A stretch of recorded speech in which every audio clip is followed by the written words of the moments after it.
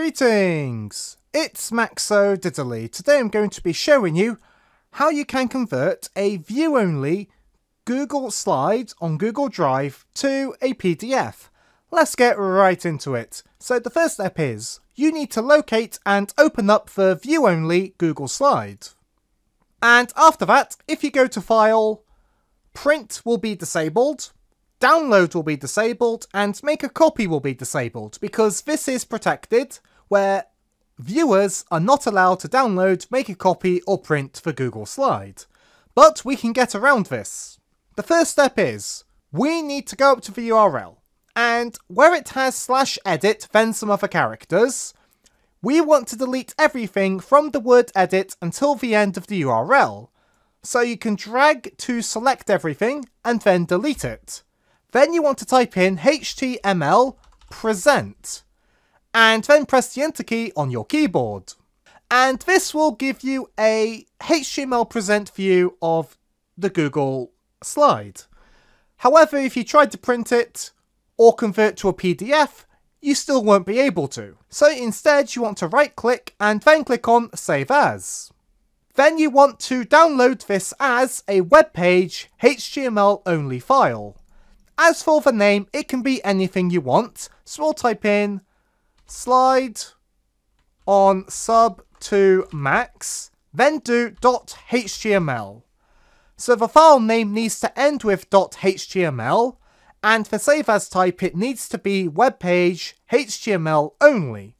If it's not that, click on this box, and then in the drop down select Webpage HTML Only. After that, you can then click on Save.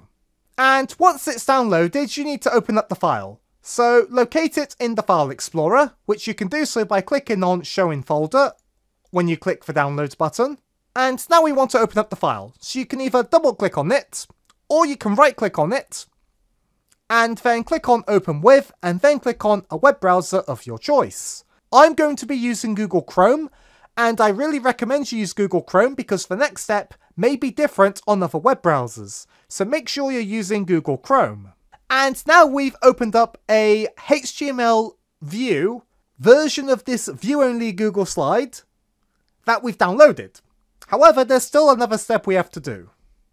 So in the description below, there's a link. I want you to copy and paste it into your web browser, and you'll see why it's important you're using Google Chrome. So open up a new tab in your web browser and paste in the following: Chrome Settings Content JavaScript. Then click on Enter. And you want to select Don't Allow Sites to Use JavaScript. Don't worry, this is only temporary. You'll be able to re-enable JavaScript once you finish doing this. So make sure you click on Don't Allow Sites to Use JavaScript. Then you want to go back to your downloaded copy of your Google slide, and you want to press F5 on the keyboard or reload the web page. And after that, you want to then go up here and then click on Print. You can also press Ctrl P on the keyboard. And if everything's working, you'll be able to print the Google slide to your printer, or you can save it as a PDF.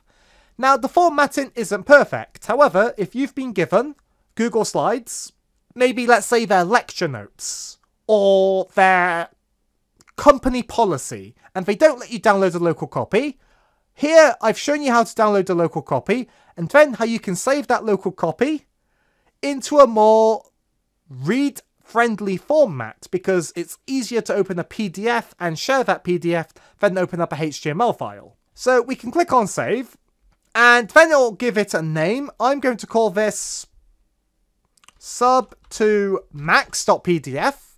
So we'll save it. Then we'll go to where the PDF was downloaded, and I'll open it up by double clicking on it. And as you can see, it's now a PDF. And you can also send this to a printer, if you want to, and print it off on paper. To my knowledge, this JavaScript isn't enabled on your web browser, so this file can't be opened. Enable and reload. I don't think it's possible to get rid of that. But for the context of keeping a local copy of data that you can't make a copy of, I think this is fine. And one other step, we can go back to our settings and re-enable JavaScript. So, thanks for being a great audience. Be sure to leave a like and a comment if you enjoyed, and subscribe for more tutorials. Thanks for watching.